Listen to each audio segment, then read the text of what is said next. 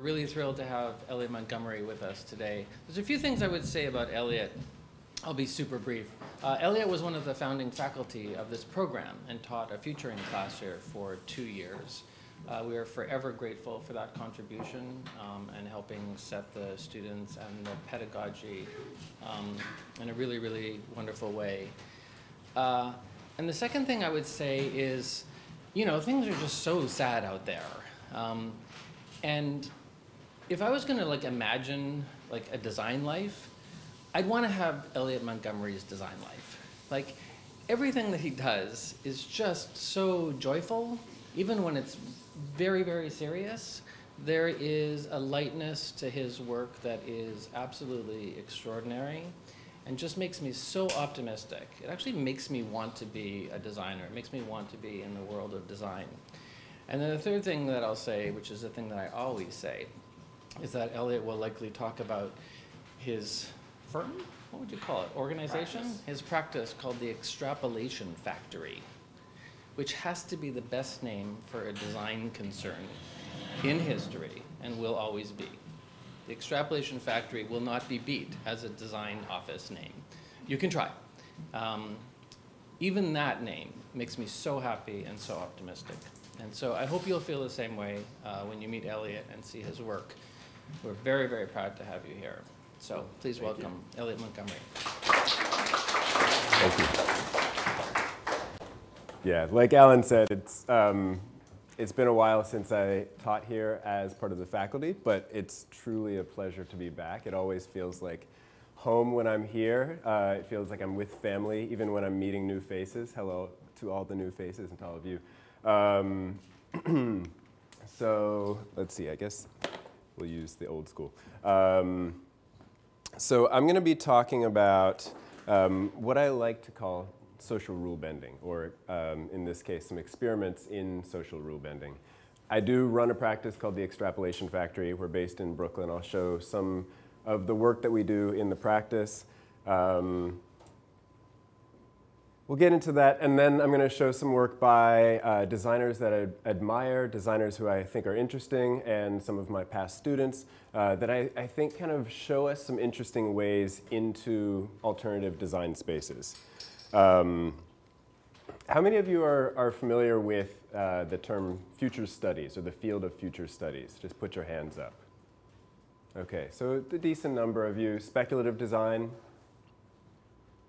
Maybe a few more of you. Okay, cool. So I think these terms are starting to become pretty common household names in the context of design schools and design practice. And we like them because in the way that Alan was talking about it, they give us these opportunities for optimism, hope, experimentation, a little bit of playfulness in a world that feels so heavy and dreary so much of the time. They're also very delicate and very problematic in a lot of cases. And so I think for us to really look at what we mean by these terms when we use these terms is really important as we develop our own practices, which is what you guys are all doing while you're here at POD. So this tongue-in-cheek diagram was something that I put together in early days as I was trying to explain the interest in uniting futures thinking, futures studies with design. So when I talk to friends and family, oftentimes I find that these folks, myself included in many cases, are not amazing at using tools for thinking about long-term futures or planning for thinking about long-term futures beyond the very immediate personal versions of futures. So if you're a good personal futurist, you might make a shopping list to plan for the future of your dinner. You might check the weather app to plan for the future of your outfit. If you're a really good personal futurist, you might be using a calendar to plan for the future of your vacation, so on and so forth. You get the picture. But these are all kind of worlds that orbit around ourselves. They don't take into account very many external factors. They don't operate on the socio-technical level in any capacity. Usually the futures tools that we have at our disposal are very limited.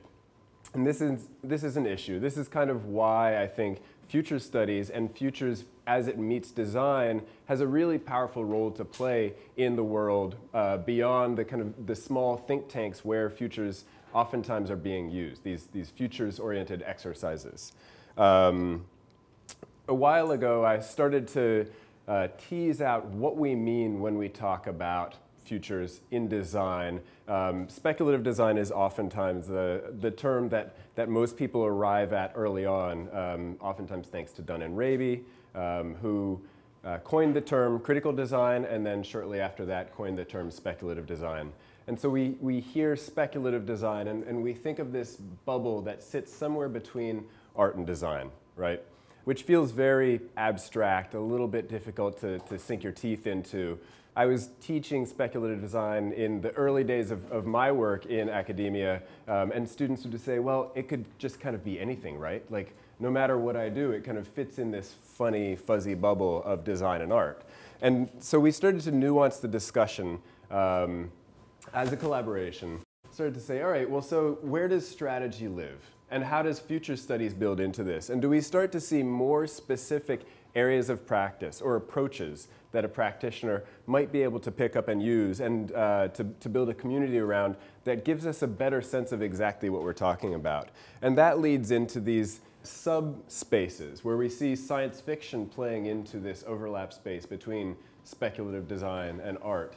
Something like design futures popping up in this space between strategy, design, speculative design, and then design thinking. Maybe this is a moment we can step back and say, is design thinking a very futures-oriented activity, or does design thinking oftentimes reflect on the now, this hyper-ethnographic way of understanding the user, watching, observing, seeing how people work in the present, proposing an alternative version of the present, as opposed to foreshadowing, forecasting technologies that haven't even been invented yet as a way to introduce fictional problems that change the way we see the world around us. So this situates some of these practices. And this type of exercise, this is absolutely not finished. There are a lot of holes in this illustration, but it's useful. It gives us a grounding for where we're practicing, what types of projects we might be doing, who else is doing projects that maybe talk to the work that we're doing. These types of conversations need to be happening more in speculative design communities of practice, especially as these practices grow and become more critical of themselves. And as design communities in broad terms become critical of speculative design, I think speculative design needs to know what it is and what it's doing and who it's coming up against as it explores the boundaries of these spaces. Many of you are probably familiar with this list. How many have read Speculative Everything by Dunn and Raby? Okay, about half of you. I'm sure in second year you will all read it, so get ready. It's a lot of fun. But this is an excerpt, very short excerpt from Speculative Everything. And what Dunn and Raby were trying to propose here is that there might be these alternative formats of design. This is kind of where speculative design is coming from. So instead of designing for production, we're designing for debate. Instead of designing for fun, we're designing for satire. And the list can go on. They suggested that there might be a C column and a D column and an E column, on, where we start to see design taking on roles and gaining agency to do things that it just hasn't been able to do in the past, or we haven't given it time to do these things in the past. So we can see where speculative design starts to take its form in this B column. I also like to introduce this framework that was proposed by Bruce and Stephanie Tharp. Are you guys familiar with this? This was actually published in Core 77 quite a while ago, but I think it's still really potent at this moment. The Tharps actually recently published a book called Discursive Design. Discursive design and speculative design have a lot of overlap. They sit in the same territory. But the Tharps talk about this notion that there are generally 4 different spaces that design projects or approaches sit. So you have the commercial design, the iPhone that we all love or hate, but probably have sitting in our pockets. These projects that move out into the humanitarian territory. Nicholas Negroponte worked on the One Laptop Per Child project, where we saw these propositions that people throughout the world should have access to digital technology and digital communications. Some of these projects don't necessarily do good. It's not easy to say that the OLPC project was was a purely beneficial project. There are a lot of social critiques of this project, but the intention is not to make money. The intention is shifted away, and now it's focused on exploring how we can change the world for the better in the moment. Then we move into the experimental. This is a scenario where designers are oftentimes playing with materiality or the very strict notion of how design gets done, that process of design. So this is a project that the Tharps used as an example, and I really love this project. This is a project by a Swedish group, and they've employed various animals or critters to introduce different ways of designing. And so here you have a mouse that's chewing through a roll of paper as a way to design wallpaper for your home. This is a data-tracked path of a fly. It's been flying around a lamp, and it was turned into a vase. So this is the approach of an experimental designer, or if you were to take on experimental design in your own practice, you might work in these territories. And then the last space that the Tharps talk about is this space of discursive design that maps pretty closely to speculative design. And in this case, they're suggesting that design really is for debate. Design, the outcome or the product of design in this case, is the conversation that happens. People always ask me what types of conversations need to be happening that are so much more important than designing the object, right? The humanitarian hunk of plastic and digital guts. And I think there are certain moments where discursive design really needs to live, and other moments where it might not make sense. So the Gates Foundation recently announced that they have been able to genetically modify a mosquito so that it's no longer a vector for malaria in many African countries. And this is a really interesting moment in time, right? We have a potential opportunity to transform illness and disease, a deadly disease for many, many people in the world, which sounds like a positive, certainly. But at the same time, we're faced with the complex implications that we don't fully understand having to do with what happens when you release a genetically modified mosquito into the ecosystem. We don't know the answer to this question, and this is a perfect opportunity to bring discursive design into the picture. So I think this is where discursive design lives. This image that you see behind me is an early project by Dunn and Raby. They were looking at electromagnetic fields and how those might manipulate social experience, lived experience in the home. And so this is a very simple furniture proposition. It's a table with a grid of, I think, 40 compasses or 50 compasses. And when your mobile phone gets a call, these compasses go haywire. So anytime there's a shift in the electromagnetic fields around you, this table tells you what's happening. And it's not necessarily meant to fix a problem. It's not meant to solve something. It's not probably very good at having dinner at, but it does change your relationship to the digital devices, telecommunication devices around you, right? You sit at the dinner table and all of a sudden the compasses are going haywire and you start to ask yourself, like, is that going into my brain? Is it going into my food? What is happening in this moment? So this is another really nice example of discursive design. So one other frame that I think is interesting as we start to talk about a number of these issues, future studies, is to think about how we position some of the ideas that are being put forth. So I'm guessing many of you have seen a diagram along these lines, the futures cone. So this is actually a diagram that was proposed by Joseph Voros, I think in 1993. This is my rendition, but his looked quite similar to this one. And so the idea is that in a Western notion of time, moving left to right, you have if you stand over here, you're looking into time. You're seeing these possibilities. You're seeing the most probable versions of futures. And then out here, the plausible. We can believe that'll happen, but we don't know that's going to happen. We don't have that gut feeling. And then the possible, and then the impossible. I think this is useful, but I think there are a lot of problems with this diagram. First of all, it starts at a single point. And we all know that there are at least, 50 different present viewpoints in this room at this moment. And there are many more out there in the world. And so to say that everybody's starting in the same present is a fallacy. We know that all of our presents are very different. We understand truth in very different ways. Truth is a much more difficult and problematized term in this moment in the world than it ever has been before, but it's always been difficult, right? The way history is understood has a lot to do with who's writing the history. So this notion of a singular past and a in time that represents experience is very socially, it makes me feel uneasy. Second, there's this illusion that we're going to shoot forward and then just stop here, right? There's this clean slice in some future point, and that's where we see the future. The future becomes a destination.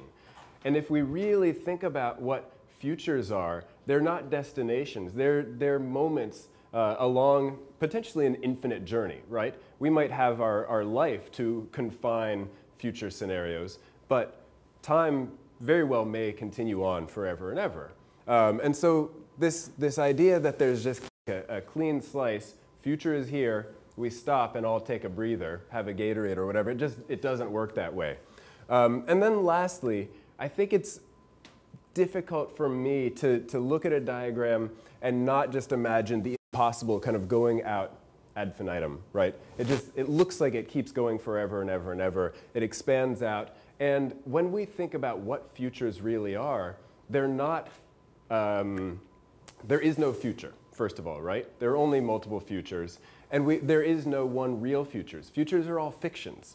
And they're helpful fictions, they're really productive fictions, but there's no truth in futures. So for us to say that, futures are these kind of ever-expanding range of possibilities, we can probably say that to a certain degree if we're playing a game of chess. Like if I make one move, then there are 3 more moves that you can counter with, and then there are 5 moves that I can counter with. They kind of diverge out from there. But if we're talking about social futures, these narratives that we tell one another to build consensus, to develop plans, to debate, those futures have a much more organic shape. And so I've been playing with these ideas for how we can re-visualize what futures look like. And I've been really inspired by the way NOAA and other atmospheric projectors are looking at showing how weather patterns might move forward in time, right? So this is an illustration of a hurricane that currently sits here just outside of Cuba and on top of the Bahamas. This is certainly a problematic moment in the Bahamas, but there's potential problem to be witnessed in many other places as well. And so as an atmospheric projector, what we want to do is try to figure out how we can communicate most clearly using these visuals to reduce the harm, right? To help people get out of the way of this very devastating storm. And so what you see up here at the top is that the illustrator essentially has to say that this shape is not necessarily the storm. It's not that the storm is just going to grow and grow and grow and turn into this giant mass, but rather these are the many paths that the storm could take, right? The storm is like this, and it could come out here, or it could come out here, it could come out any of these different places. And so these are the different narratives that we need to be taking into consideration as we think about the possible futures of this storm.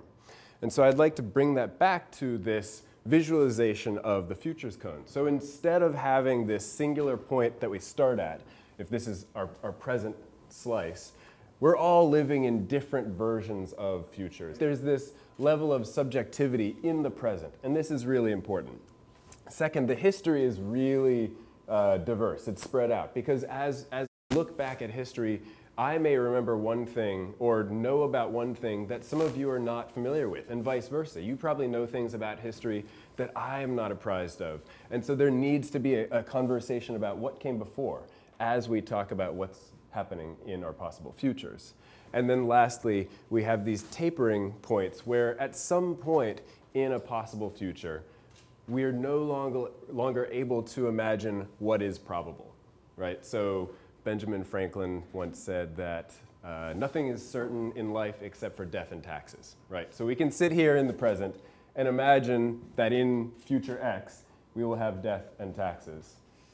But maybe we could get rid of taxes, right? So we can imagine that what we now think is probable, we might not even be able to call probable anymore. This is a representation of futures as subjective perceptions of how the world could change.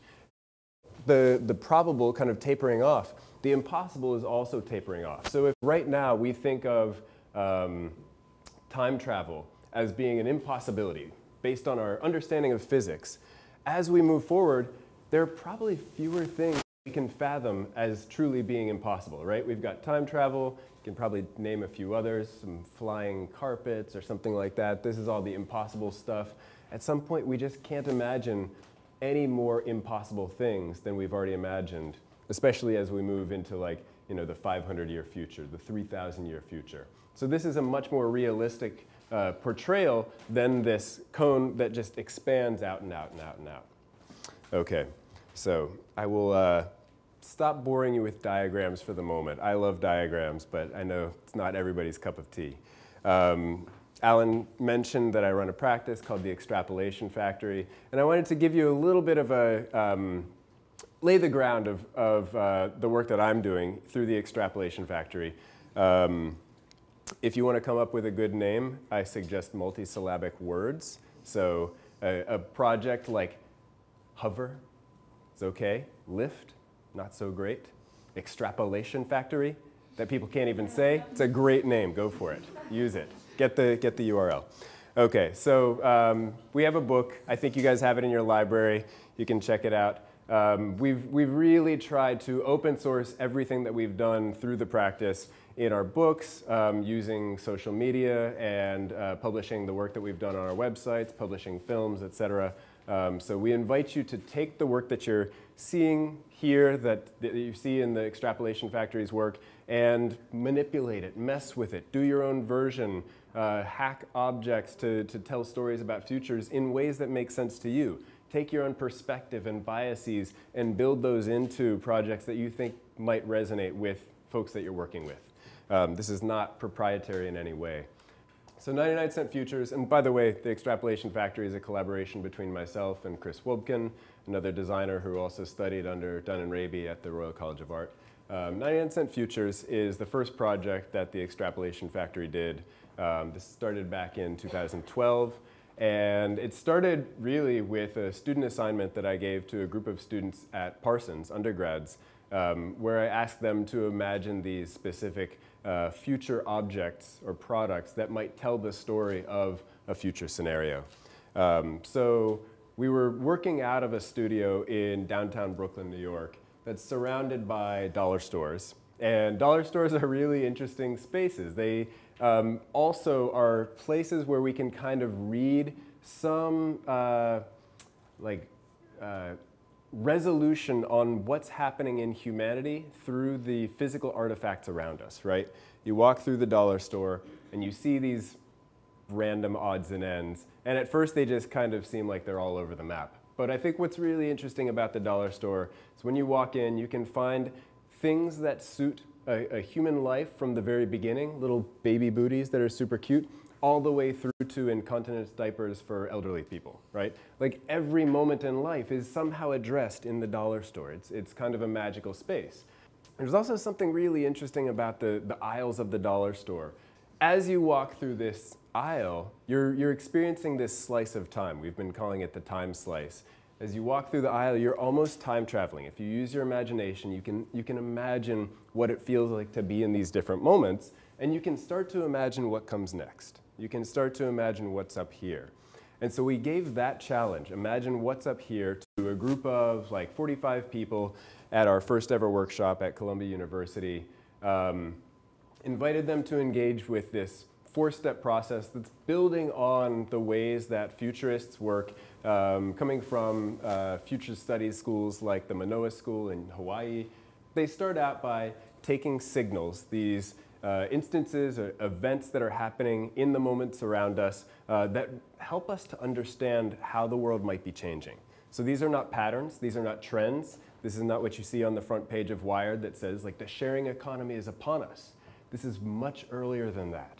These are the signals. The first time you see a bird scooter or one of these like shareable e-scooters and you think, I've never seen anything like that before.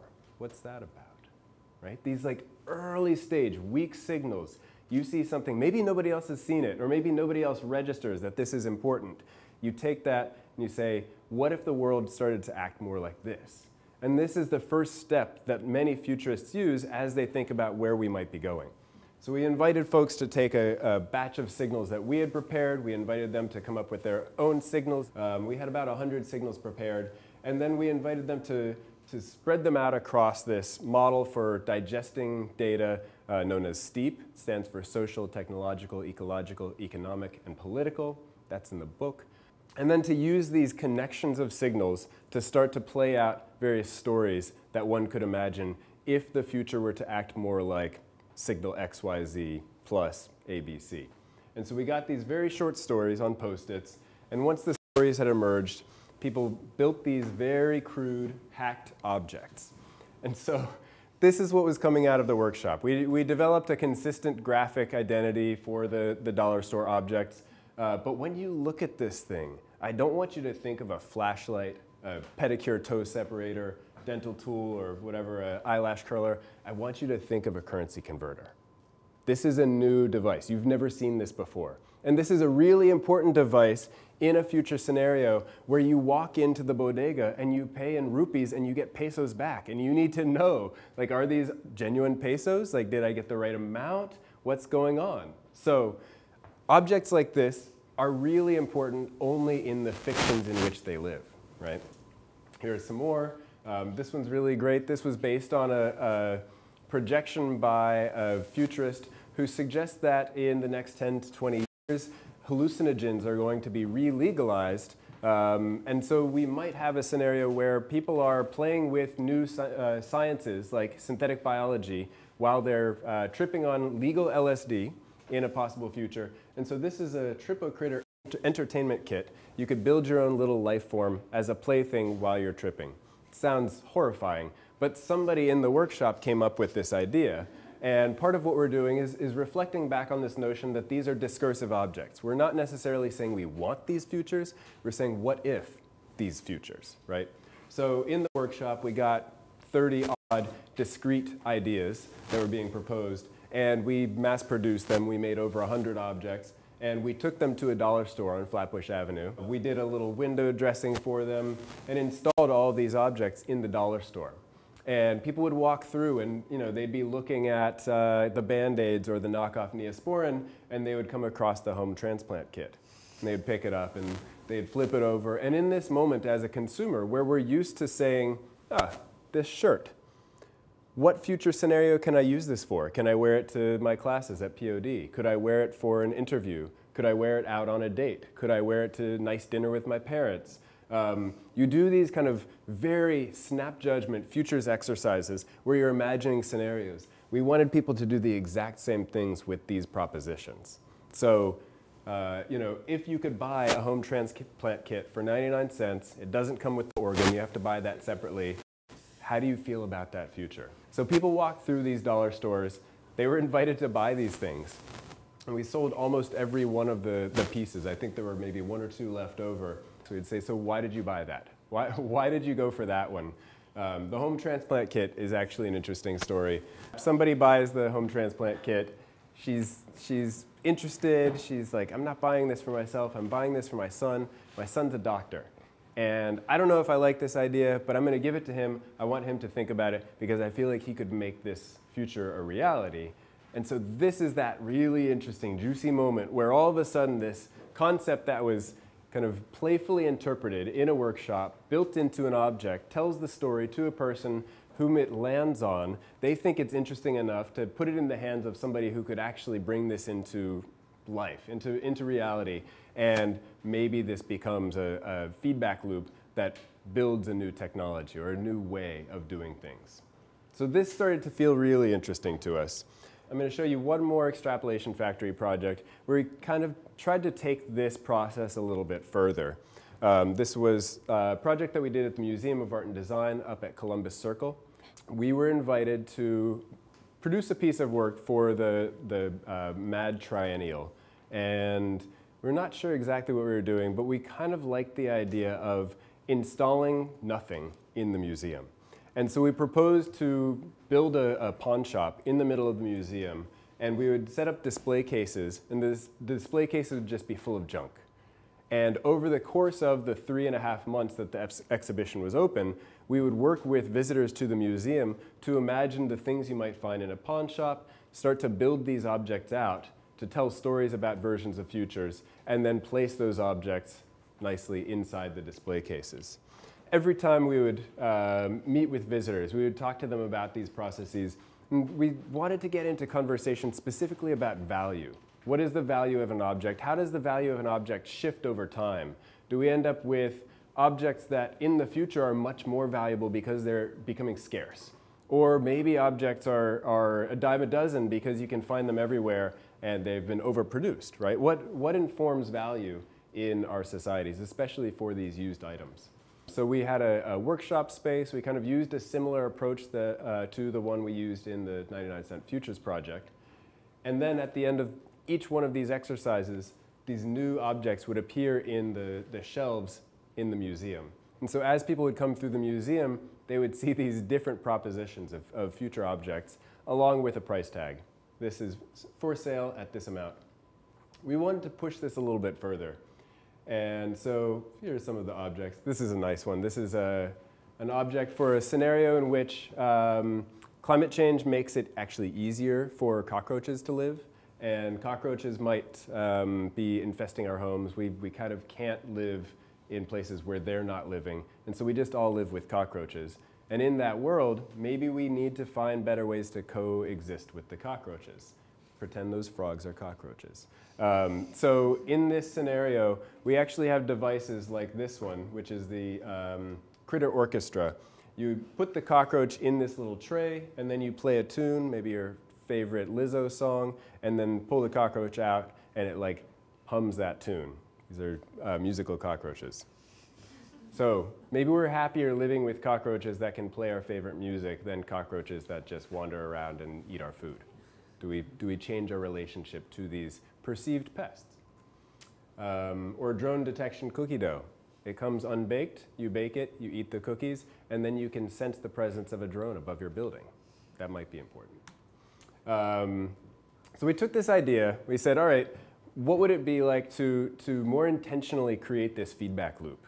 We worked with a group of 10 futurists, professional futurists, to write fictional backstories to each one of the objects and then appraise the objects in $20-50. And so this one is by Yasmin Sherry, who is a technologist at Microsoft at the time. She's now gone on to be the futurist at Ginkgo Bioworks more recently. But she proposed that the Critter Orchestra might have this story behind it, and it winds up being $192 in $20-50. And we put this on an online store. So anybody who wanted could go and buy the Critter Orchestra for $192. Sounds a little steep to me, but if you want it, it's yours.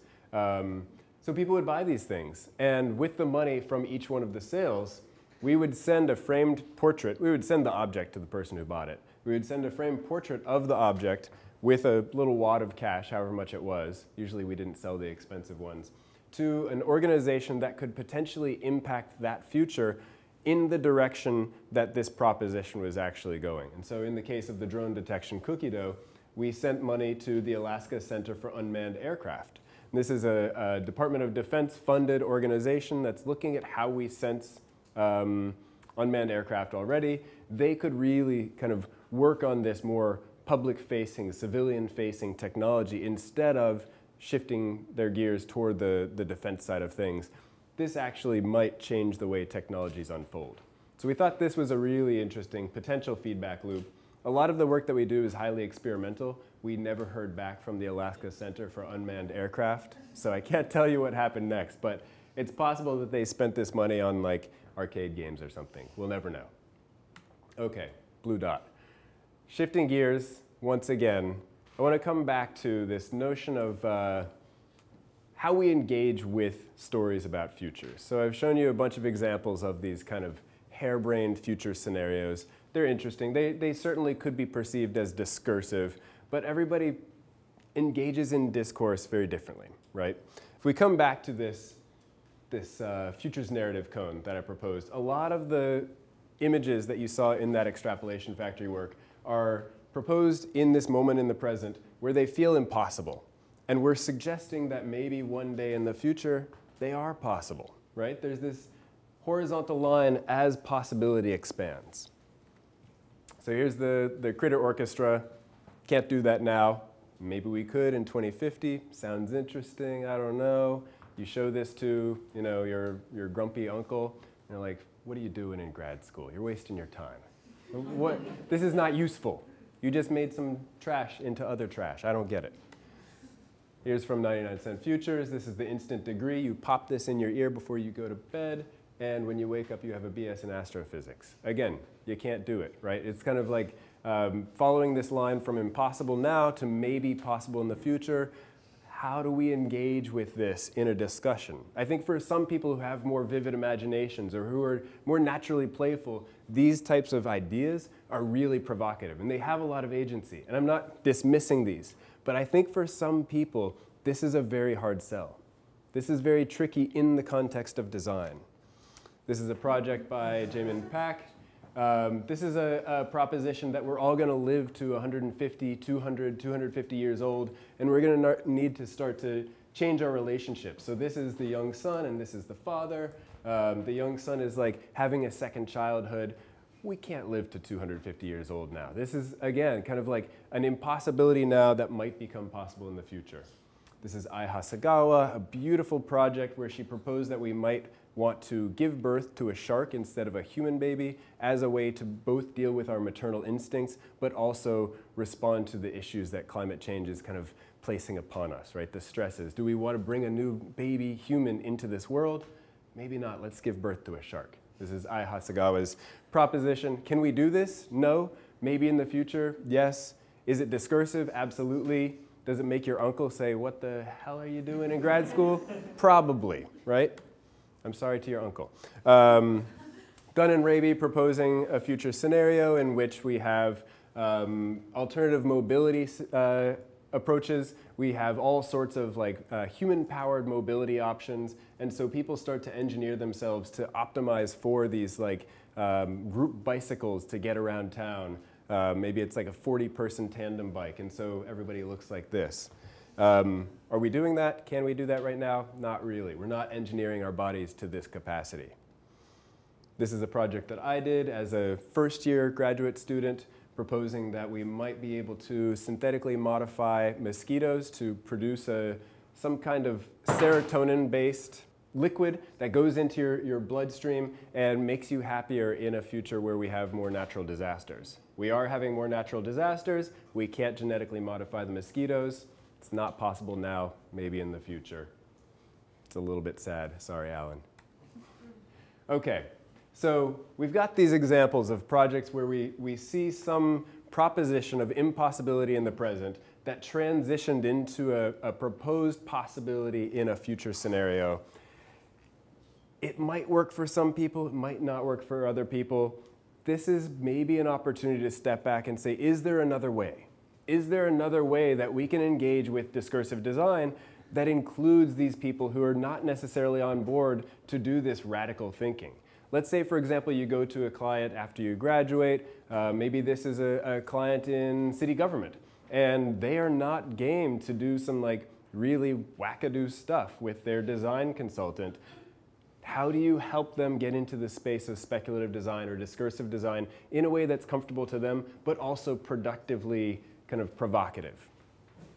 So what if we were to start with things that sit in this possible space and slowly transition into the plausible, that slowly transition into the probable? This is the proposition that I think is actually very powerful. It looks super simple, but it's very powerful in the context of the city government official who's not sure how to, make heads or tails of what you're bringing to them. Or maybe the stodgy financial client who is not sure they need speculative design, but is maybe a little bit interested, right?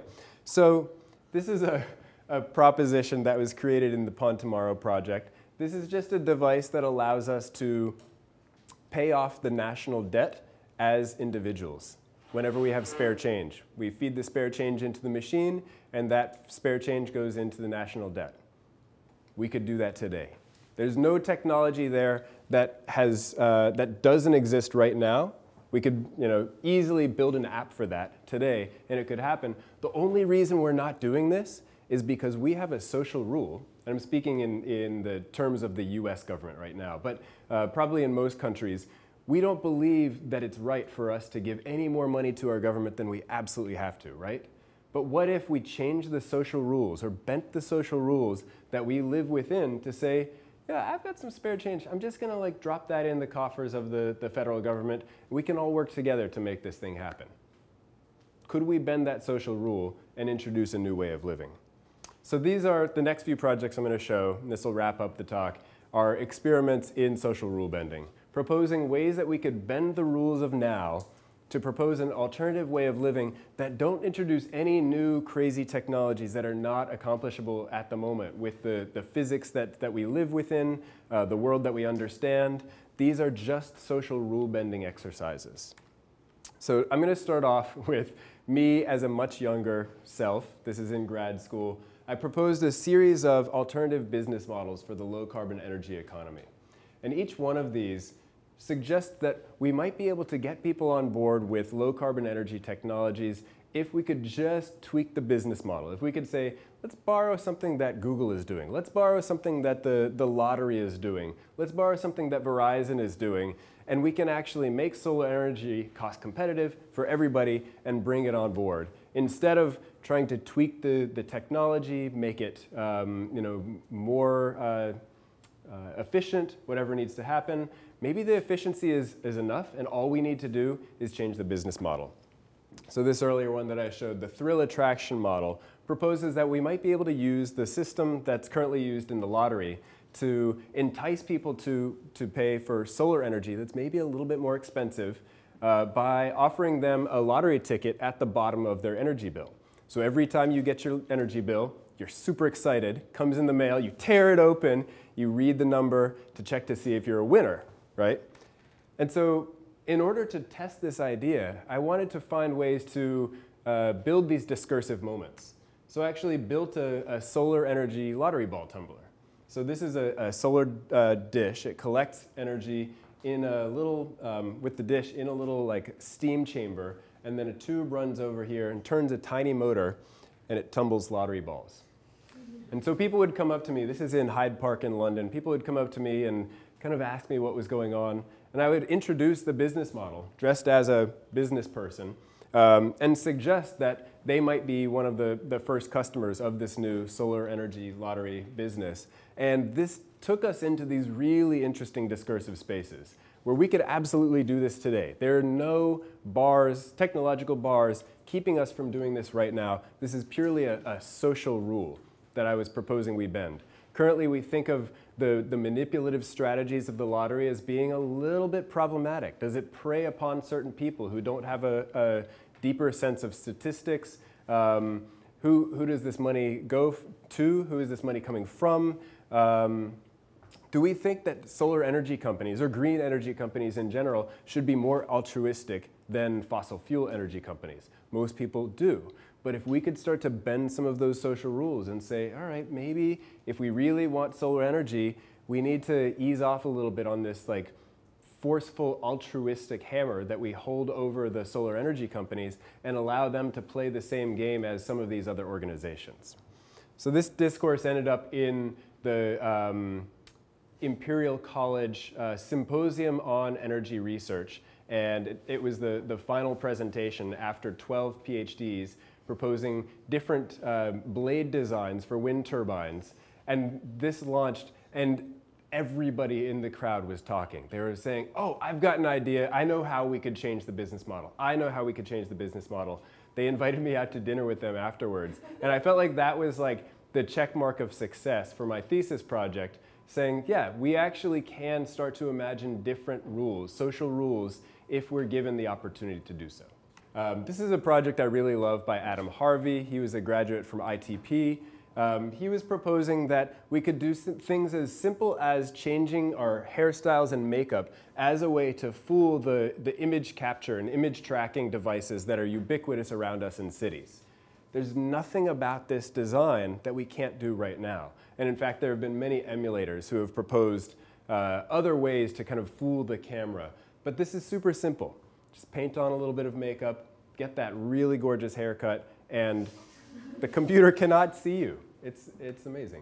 Right here, a few more that he came up with. I'm a big fan of that one. I was thinking of doing that myself.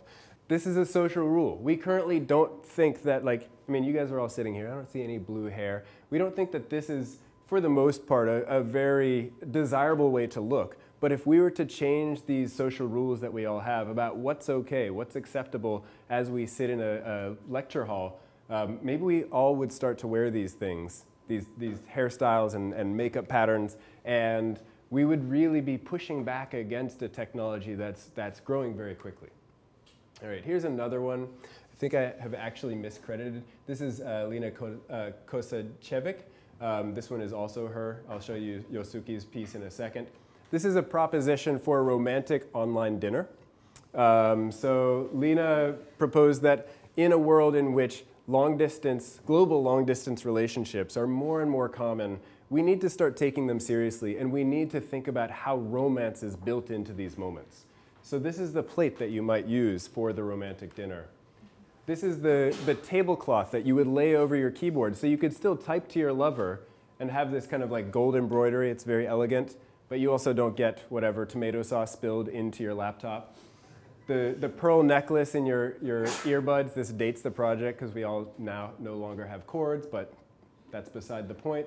But you can imagine the level of romantic interest that these types of artifacts would bring to this long-distance relationship. It totally transforms it. Or does it?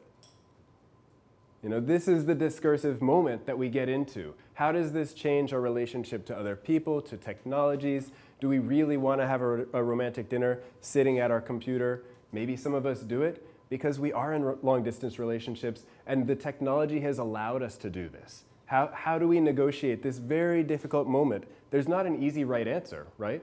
We want to be with that person, and at the same time, we want to be in different places. This is the moment we live in. This necessitates discourse, just like the mosquito, the Gates mosquito. It necessitates discourse. And these objects could all be built today. There's nothing here that uses technologies that are more advanced than we've been working with for ages. This is a project by Heather Dewey Hagborg.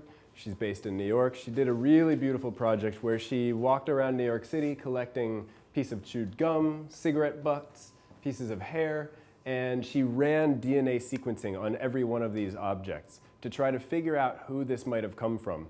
Based on the DNA sequencing that's currently used in forensic studies, in court cases, to try to identify culprits, she actually created 3D images that supposedly show who this person is or what this person looks like.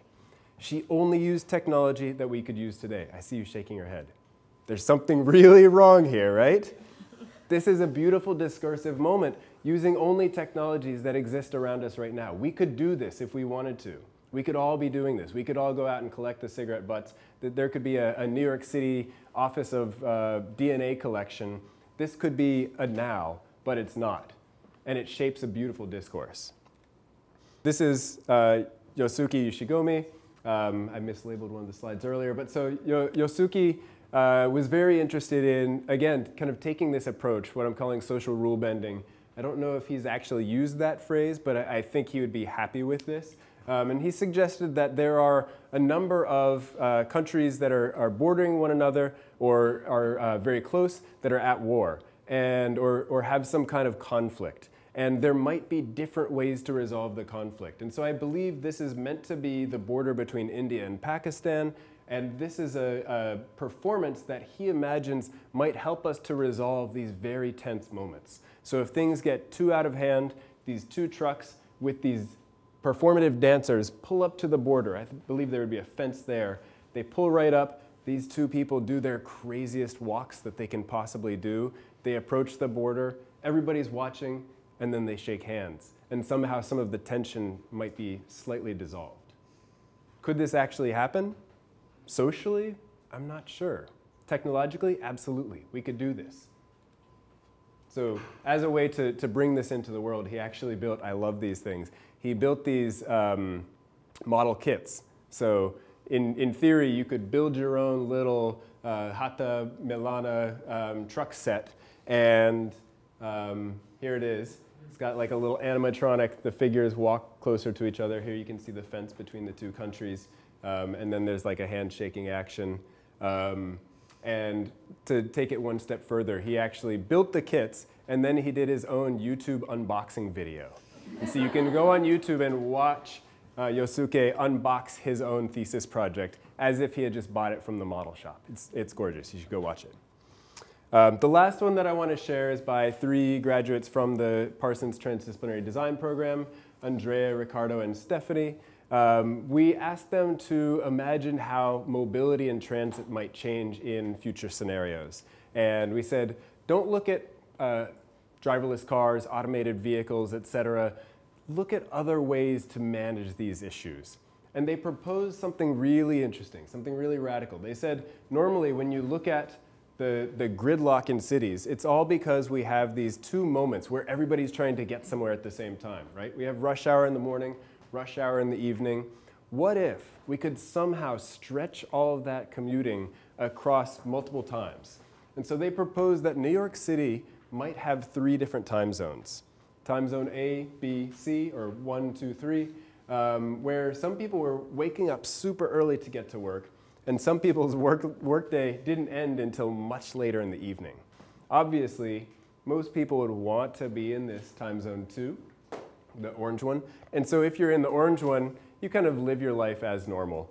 But if you live in time zone 1 or time zone 3, the Office of Department of Time, as they called it, would give you all sorts of special perks. So if you were in time zone 3, you could hop in any of these designated cabs. They were yours for the taking. Time zone 2, sorry, you can't hail that cab.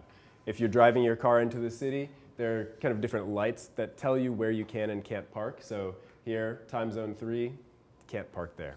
So again, this is very simple social rule bending at its finest. These students are suggesting that we could play with the social rules that we all live in, where we think we have to get to places at the same time as a 8-9 million person society in one city.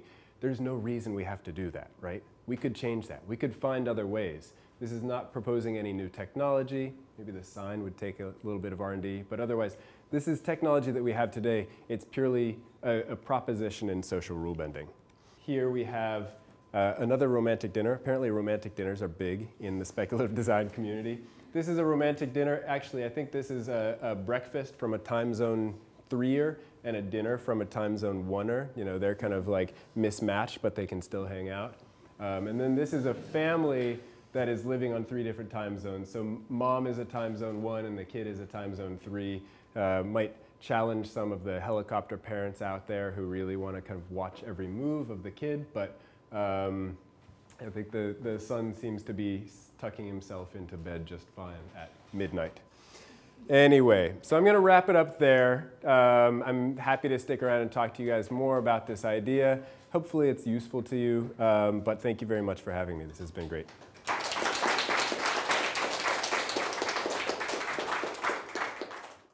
Well, first of all, thank you so much for coming. That was a great presentation. And yeah, I think a lot of our second years, our assignment this week for our thesis is to create a speculative 3D object. So I think this was a really helpful talk for us to kind of really understand where those limits are and pushing them. I was actually interested in hearing about that point of view for a scare tactic for a more dystopian future.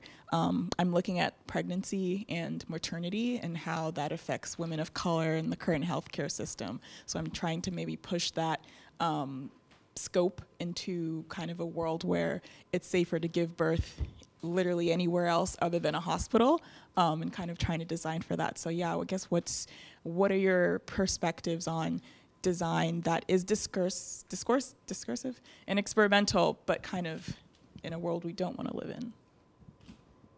Sure. You can keep the mic. You can pass it around. So generally in the workshops that I run and in the teaching that I do at the New School, I try to be very conscious of the utility of dystopia.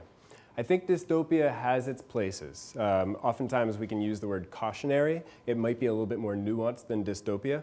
Dystopia also comes with a lot of problematic connotations. Dystopias are frequently used in entertainment, in Hollywood, in the movies. People tune out when we see dystopias in terms of truly engaging in discourse, right? If you show someone a dystopic scene, well, they'll say, yeah, of course I don't want that, right? And if our objective is to get into a discursive space, we may undermine ourselves by just going straight for the dystopia. And so oftentimes when I'm working with students, what I challenge them to do is to find that cautionary space that integrates some benefit, new added benefit, that balances with some of the dystopic or cautionary features so that it feels like a conflicting, challenging world that we actually know, right? The world today is not easy to figure out oftentimes. And if we can propose projects that mirror some of that difficulty, but at the same time kind of frame a new issue, then we might actually be getting into a useful discursive space. I think there's sometimes a desire to be a bit, I don't know, for the project to tell us what to think, to tell us what to do, and to say, well, of course you don't want this. And in those cases, it might be better as like an awareness campaign than as a speculative project. In those cases, I don't think it's necessary to get into the discourse as much as just to say, so how do we make it better? Whereas in other situations where we truly don't know what we want, we can think about it and think about it, we're not sure where to go. I think those are the moments where we need the discourse. The discourse has much more agency there. So you might, of course we're all passionate about certain things. Not every project assignment is a perfect fit for every design approach. And so if the assignment is to do something in this speculative oeuvre, maybe that project context is one that fits better in another brief down the road, or maybe there's another angle where there's a really challenging component to it that you yourself don't know the answer to, right? It's not like, I want it to be safer to give birth for people of color in hospitals. Like, that's a clear path forward. We can all agree on that. But is there a part of this situation that you yourself don't have the answer to that you'd like to use discursive design to unravel?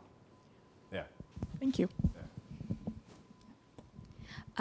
Hi, thank you for sharing all this really interesting work. I'm especially interested in a lot of the co-creation projects that you worked on, thinking about like what are some of the tactics you used, I think, in terms of balancing the participatory aspect, like really instigating people's imaginations but without priming them to like think a certain way or framing it in a particular way. That's a great question, and it's a really difficult one for us in our practice at the Extrapolation Factory.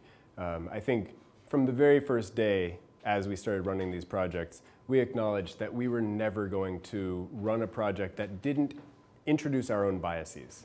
Our biases and perspectives would always be there. And we had to own that. We had to make that very visible as we introduced the projects, invited other biases into the projects, invited participants to challenge us, to say, actually, I think this signals database looks very white male. And my collaborator is also a white male. So, like making room for those types of opportunities to push back and say, it's great that you've introduced synthetic biology in this database, but what about, challenges having to do with giving birth in hospitals in New York City? Like, how do we introduce the perspectives in real time, even if they're not there to begin with? So we do a lot of work to draw from signals from people who have biases and perspectives that are not our own.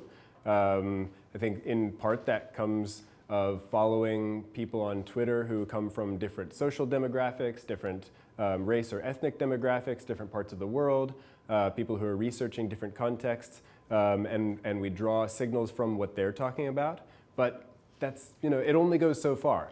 So there will always be bias in the work that you do. I think the challenge or the problem comes when you realize that you're biased and therefore you freeze and don't do anything. I think it's better to kind of put something out there and say, what about this? And have people push back on it than to say, well, I'm biased, so I guess I'll just not do anything at all. Yeah.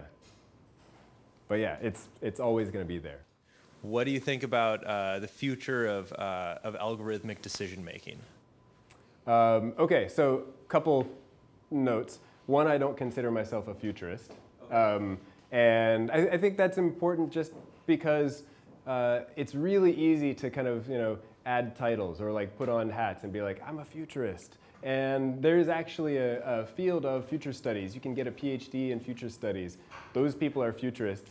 It is starting to be very cool to be like, yeah, and I'm a futurist. I'll just put that on my LinkedIn page. But I think there are people who are futurists, and there are people who do a good job of thinking about futures. And I think of myself as a designer who's very passionate about futures research, futures methodologies, thinking about how we democratize conceptualizing futures narratives. But I don't necessarily have a lot of foresight that other people don't have. So I'm much more interested in the methodology. My database of futures projections is not the same as someone who's been doing this for 20-odd years. So I'll just put that out there. The question was data analysis, data analytics? Algorithmic decision making. Algorithmic decision making. I think algorithmic decision making is in its very early stages. There are some moments in which we see algorithmic decision making applied in productive ways. I think there are a lot of scenarios where it's very harmful, and it actually reflects the bias that we were just talking about of the people who have written the algorithms sometimes, and more often, the people who have decided on where the data set is coming from. And so there may be kind of like a super algorithm, which some people would argue is evolution. Evolution is the ultimate algorithm. I don't think we understand that algorithm, if it is even the ultimate algorithm. And at this point, we're writing algorithms that are truly based on a lot of biases that we hold. And so if we start to use algorithmic decision making for issues such as whether someone should be offered parole or not, which is actually happening in certain contexts, or other, I don't know if it's parole, but legal decisions in the court, I think we need to be very, very careful about what information is being baked into that algorithm and in the data set that we're not already thinking about. Okay. Hi, thank you so much for coming. My name is Sana, and I'm really interested in the intersection of speculative design and social design. How do you kind of anchor that speculative design into, like, for example, reducing social tensions or kind of unstigmatizing in this current climate? Yeah. I mean, I think that question is one that's on the tip of a lot of people's tongues right now. Many people are thinking about it. It, in some ways, comes back to, tell me your name again? Oh, Victoria. Victoria's comment. It might be that what we want to do is reduce the social tension. And maybe there's a way that a speculative proposition or a discursive proposition reduces the social tension. But if the nature of discursive design is to frame a discourse, it might not be the best approach to reducing the social tension. It might actually be better at shaping a discourse about how to reduce the social tension, right? So I think it has a lot to do with the way we perceive these approaches as, let's call them tools, right? And so if you have a screw and someone gives you a speculative design hammer, you can like hammer all day on the screw and it's not going to do the job because the hammer is meant to drive nails. And if you have let's say, for example, again, like a awareness campaign, that might be a better tool for challenging this issue around the harms of birth in hospitals. So I don't think that speculative design is good for everything, and I don't think that we should ask it to be good at everything. I think there are certain things that speculative design really does well, and this is why I gave that example of the Gates mosquito in the first place. That is a moment in my mind where I think we really need a social conversation around what to do in a moment where we don't know what to do. And it sounds like what you're talking about is a situation in which we know what we want. We know the outcome. We might need to do a little bit of innovative thinking to figure out how best to get to that outcome, but we don't know what the, we already know where we want to go. Does that make sense? Yeah, okay, cool, thanks. Hi, my name is Catherine. Thank you for coming. This is a great talk. You mentioned that a lot of the people that you think are successful at creating discursive or speculative objects are often very playful. What elements of the objects themselves do you think help perhaps the recipients of those to become playful themselves, if that makes sense?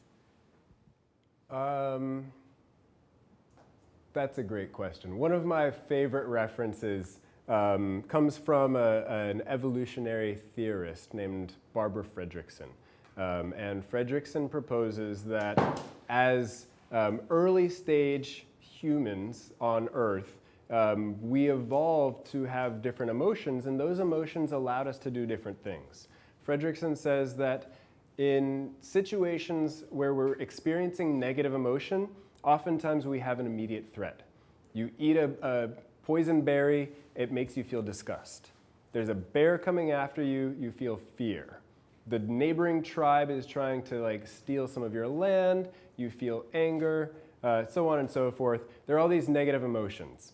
There might be the moment where you eat the peyote and you feel a super positive emotion and you're just kind of in that dream state. That's cool. But Fredrickson suggests that there are moments where we feel kind of generally positive, kind of plateauy emotions, these mostly positive but not giddy emotions, and those are the moments where we can start to think about long-term futures.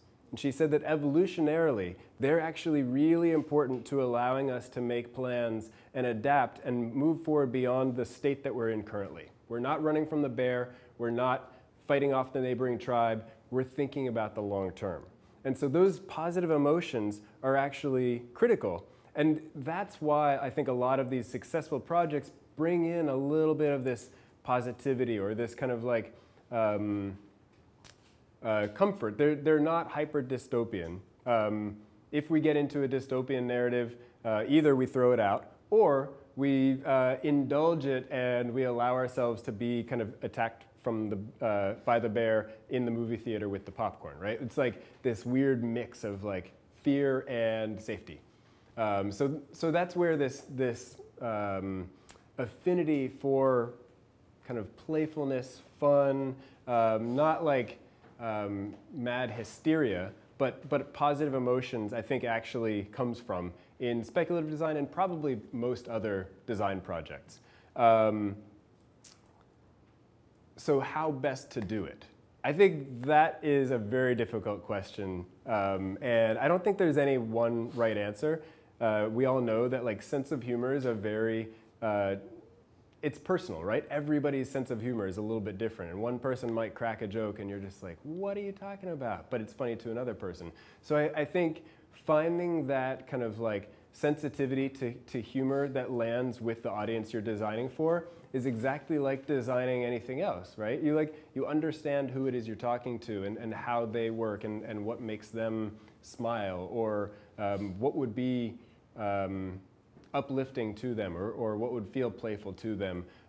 In the context of the dollar store, I think there's something that most people find humorous about the kind of outright ridiculousness of the knockoffs that you find, right? You go in and you find something that just it's the hammer, but it's a plastic hammer that would fall apart when you first hit the nail. And there's something funny about that. It's is this real? Are they actually selling this thing? This is never gonna work. And so it kind of toys with our notions of perception and reality.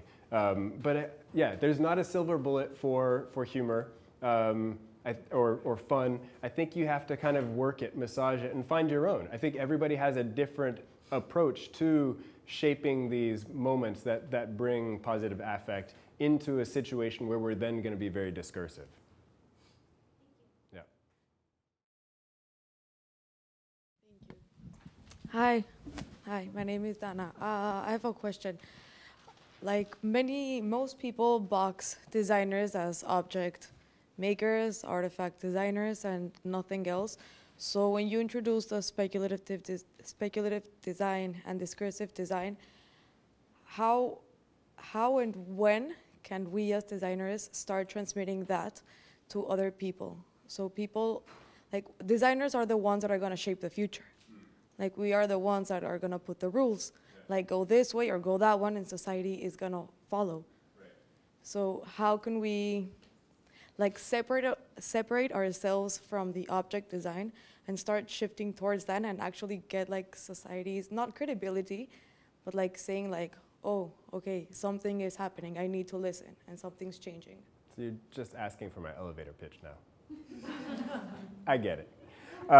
Again, I think it's like, it really comes down to who you're talking to. Everybody hears these ideas in very different ways. And so you have to kind of, just like a DJ reads the crowd, you have to like read the audience. You have to read the person that you're speaking to and get where they're coming from. I think the other thing that you can do that just goes like miles farther than anybody gives it credit for is to practice. And I'm sure you've heard that a million times, but like, you know, give your elevator pitch at a bar, give your elevator pitch at a, whatever, the Izu festival, wherever you are, like tell people what you're doing and like try it slightly differently every time you do it and see how it lands, see how they understand it. I think probably some of the most useful opportunities I've had to fine tune my elevator pitch are in moments where I'm like stuck at an exhibition standing next to my work for 8 hours a day for like 4 days straight. And just like telling people time after time after time what it is that I'm trying to get done here.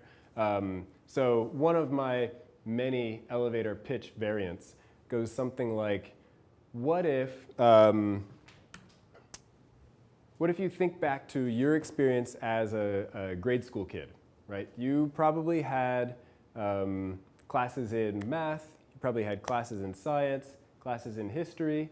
Did you have any classes in futures? No. But we all have a very close relationship to futures.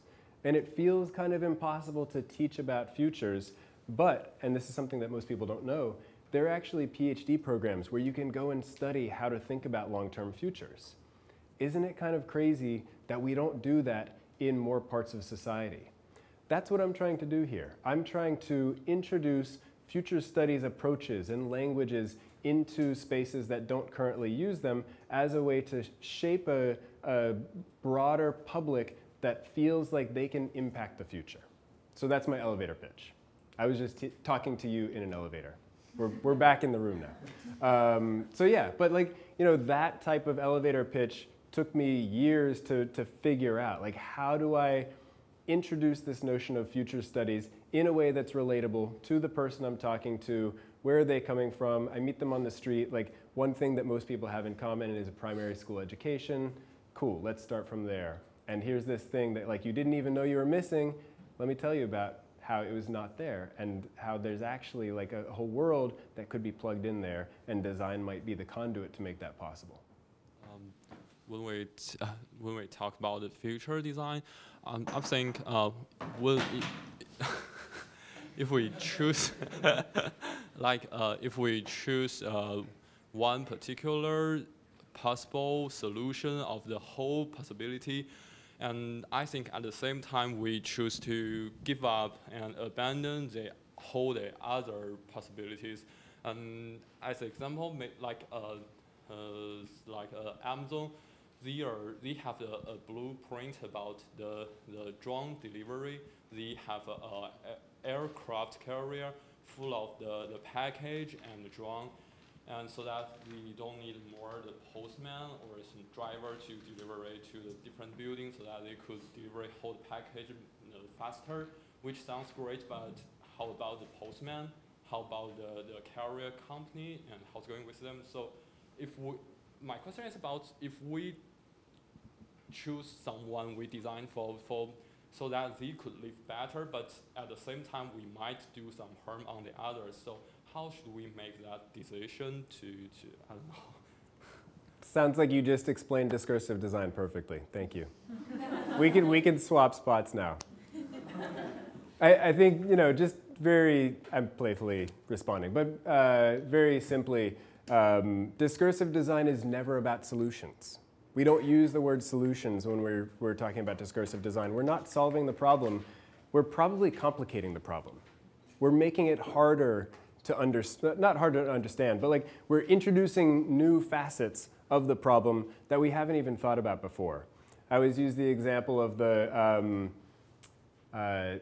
early stage futurist in the beginning of last century who was able to foresee the automobile before everybody else, right? That's a good futurist. But an even better futurist is the one who can foresee the problem, who can see all the traffic jams that will come about because of the automobile. And so what that futurist is doing is not inventing the solution, but inventing problems. So oftentimes what we're doing as we're imagining future scenarios is coming up with problems that we've never seen before because we think they might be important to think about. And that's where the discourse starts to exist, right? We throw out a bunch of problems and say, what would we do if this were to happen or this were to happen? And so if you move away from the language of solutions, we know we're not going to solve climate change with a product or a poster or like any of these other traditional design outcomes. But if we instead situate ourselves as practitioners who can respond to climate change or can shape a small discourse around one facet of climate change, that's probably a more honest and humble approach as a designer than going out and saying, oh, I'm going to solve this thing, because we know we're not going to do that single-handedly and on this short time span. So yeah, I think if you can set up the work that you do in a way that allows you to produce very believable, provocative problems in spaces that currently don't exist, then you're actually doing a really good job as a speculative designer. Cool. All right. So let's leave it there. I'll hang around for a little bit if you guys want to keep chatting. You can also find me on the web. You can email me at elliott@newschool.edu or on social at EPMID. But thank you again. This has been a lot of fun, and good luck to all of you.